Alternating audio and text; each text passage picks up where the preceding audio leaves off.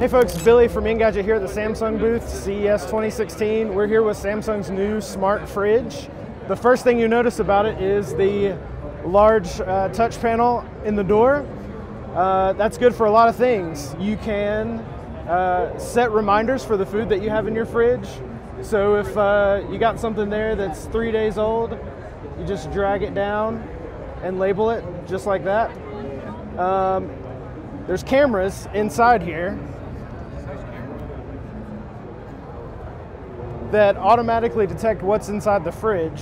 So if you're running low on things like milk or eggs, you'll get a reminder to go shopping, which you can also do from the door of the fridge.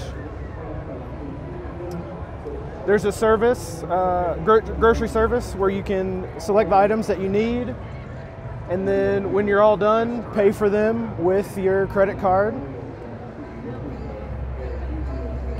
You can get recipes as well. So in a lot of ways, this display on the refrigerator will replace the need for you to have a tablet or some other mobile device on the counter that you might splash some sauce or something else on while you're cooking.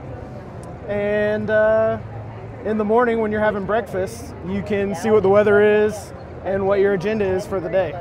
So in terms of entertainment, you can mirror your TV to this display. You can also play music from services like Pandora. And this is the first Samsung refrigerator that's fully integrated with smart home devices.